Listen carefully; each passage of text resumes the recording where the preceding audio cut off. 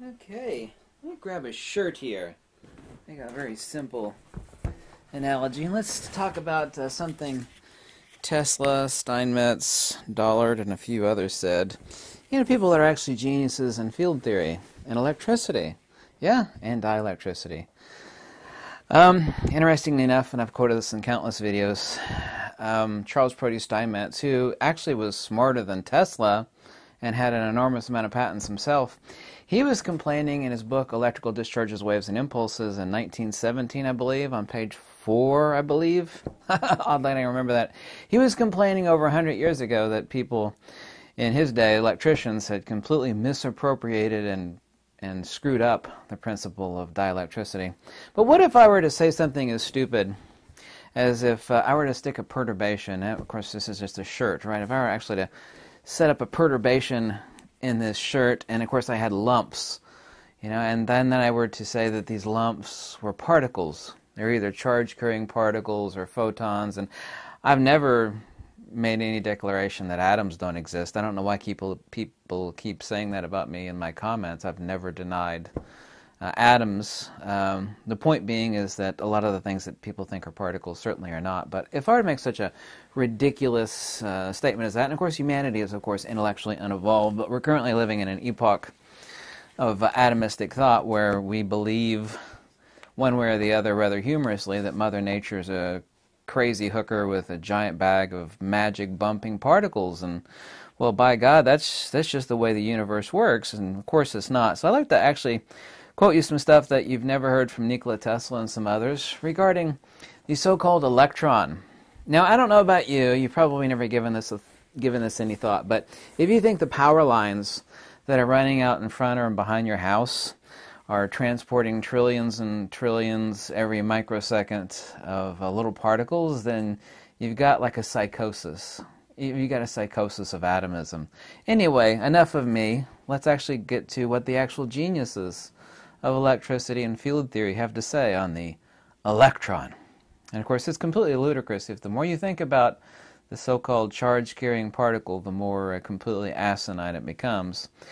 Nikola Tesla, November 1928 interview on the whole subject of matter. In fact, Dr. Tesla holds views that are startlingly original.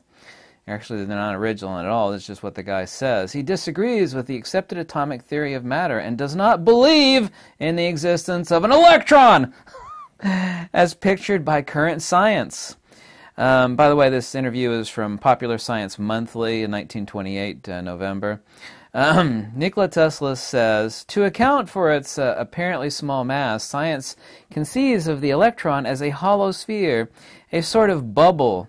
Such a bubble could exist in a medium as a gas or liquid because its internal pressure is not altered by the deformation. But if, as supposed, the internal pressures of an electron is due to the repulsion of electric masses, then the slightest conceivable deformation must result in the destruction of the bubble. Just to mention another improbability.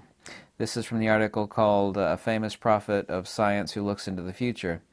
Here's another quote from Nikola Tesla. My ideas regarding the nature of the electron are at total variance with those generally entertained, meaning he has no peers, so I can't say Tesla's peers.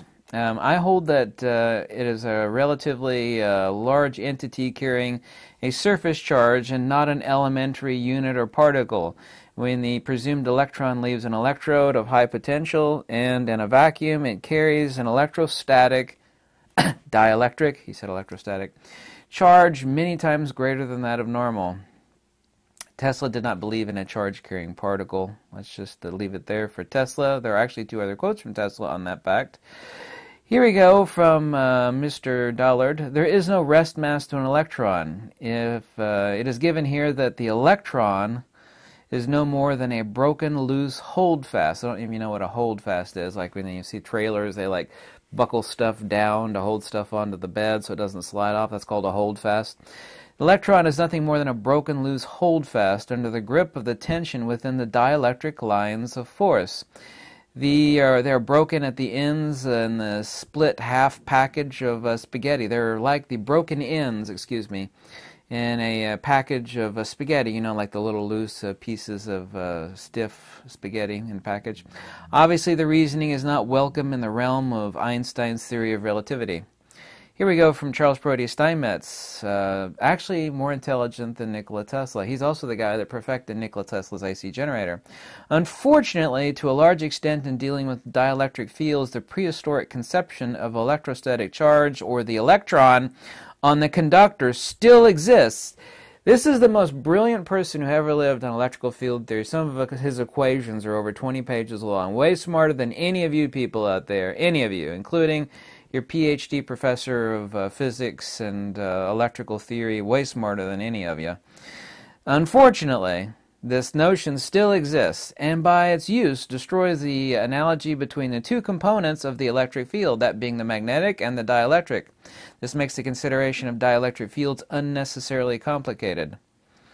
The idea of electricity as the flow of electrons, quote-unquote, in a conductor was regarded by Oliver Heaviside, an extreme genius, by the way, equally on par with that of Steinmetz in his own ways. Look up Oliver Heaviside and what a giant he was.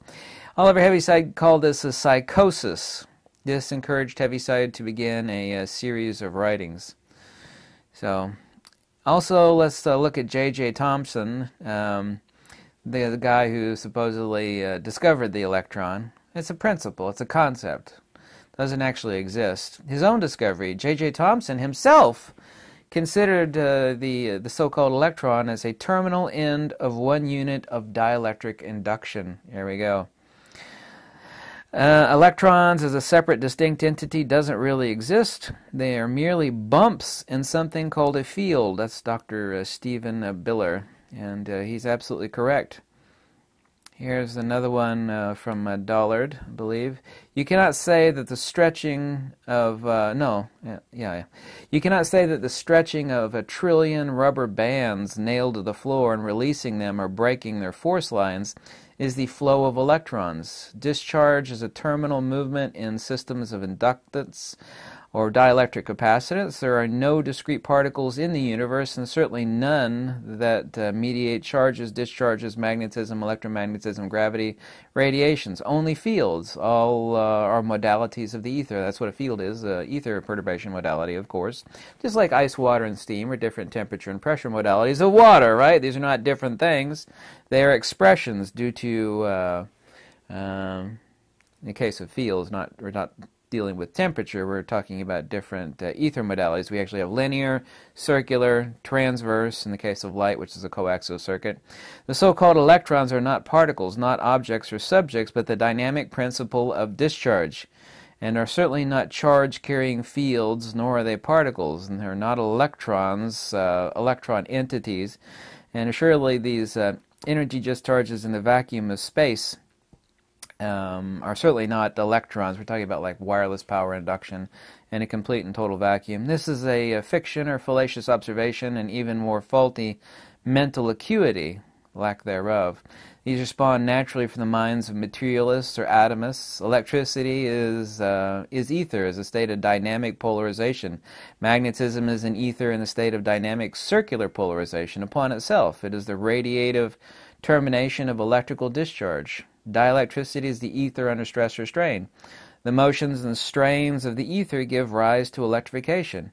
And of course the equation is phi times psi equals Q in Planck of electrification. These electron particle concepts do not mediate electrical magnetic forces, or their likewise ether field modalities. Here's one from Walter Russell. To describe an electron as a negatively charged body is equivalent to saying that it is an expanding, contracting particle. There is no such condition in nature as a negative charge, nor are there negatively charged particles. Charge and discharge are opposite conditions, such as filling and emptying, or compressing and expanding, the opposite conditions. Here's one from Eric Dollard on J.J. Thomson. J.J. Thomson developed the ether atom idea from Michael Faraday into his electronic corpuscle, the indivisible unit. One corpuscle terminates on one faradic tube of force, and this quantifies as 1 coulomb. This corpuscle is not an electron. It is a constituent today of what we know incorrectly as the electron. Thomson relates 1,000 corpuscles per electron. In this view, that taken by W. Crookes and J.J. Thomson and Nikola Tesla, the cathode ray is not electrons, but in actuality corpuscles of the ether. And this is correct. This is correct thinking by intelligent people that gave us 100% of our electrical world that we know today. The notion of an electron particle has absolutely no basis in reality. It's purely conceptual. It's an arbitrary abstraction that was quantified for means of calculation, i.e., that's what a modern scientist today. A modern scientist today is not a truth seeker, and they're not a true scientist. What they are mathematicians. And there's nothing wrong with math, but math never explains anything. And we cannot quantize everything. Like, the universe is not, a hidden macro-micro world of bumping particles. The universe cannot work that way. Actually, and also explain, I've done it like in 100 videos, it seems like. Explaining the so-called electron microscope is also extremely easy. It's actually a dielectric emission and using electrostatic reflectance off the actual target. This is why all non-metallic, like living tissue, they actually have to be gold sputtered. They're actually vacuum put in a chamber, they're vacuumed out, and they're gold sputtered with atomic gold, so they act as electrostatic reflectors. That's the only way so-called electron microscope imaging can occur. Just do a Google search on gold sputter chamber for electron microscopy. Like metals and stones and other things like that, they don't need it, but I mean, that's what it is. It's actually a electrostatic gun that's using the reflectance, whereby which the target is magnified at extremely small scales. I mean, electron microscope, is not shooting out like little tiny BBs of electrons. That's not how that works. It's literally a scalar wave electrostatic gun that is using its target's reflectivity, and if it's not reflective, like an insect, if you're going to electron microscope an insect, you got to actually stick it in a chamber and gold sputter coat it. Look that up if you don't believe me, because a bug or a flower is not dielectrically reflective, at least extremely low levels thereof, so that's why they actually have to be covered in atomic gold. Anyway, thanks so much for watching. I don't know about you, but I'm pretty sure you're probably not smarter than Tesla, James Clerk Maxwell, Oliver Heaviside, because these guys all said the same thing. There's no such thing as an electron particle. It's purely conceptual, and it's quantized as a particle for sake of mathematics. And these idiots have always complained to me, well, does the math work? It's like, well, yeah, the math works. I'm not questioning the math, but math doesn't explain anything. I can quantize anything, but a quantization and replication, and like having another scientist on the other side of the earth use my math to replicate a discovery and experiment, doesn't prove or explain anything. It proves that the math is accurate, but the math has never explained anything. Math has never explained anything. Yeah. Bean counting is one thing, correct explanations are another. It is intelligent to have correct math and be able to replicate things. Wisdom, however, is actually understanding what is really going on. And that is not math, that's actually arithmetic. What's the difference? This is the reason why the Pythagoreans and the Platonists were interested not in math, but in arithmetic. A lot of people think there's no distinction there, but there's actually a huge distinction. Anyway, thank you so much for watching.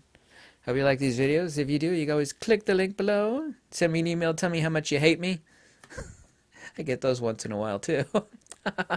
Thanks. Goodbye.